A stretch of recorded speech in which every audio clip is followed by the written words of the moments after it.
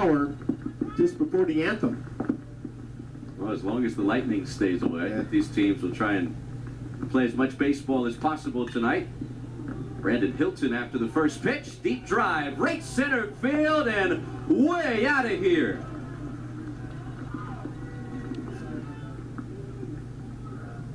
Not even the rainfall could knock that one down. Hylton hits his third home run of the season, and Stetson in the run column first. Look, he's like he was sitting on something. He got it. And Chris, I've been here a long time. I have never seen a home run go so high a first swing off the bat. It was just a no-doubter. Just the flight of that ball, he knew he had it. And again, that ball was well over the light tower in right center field.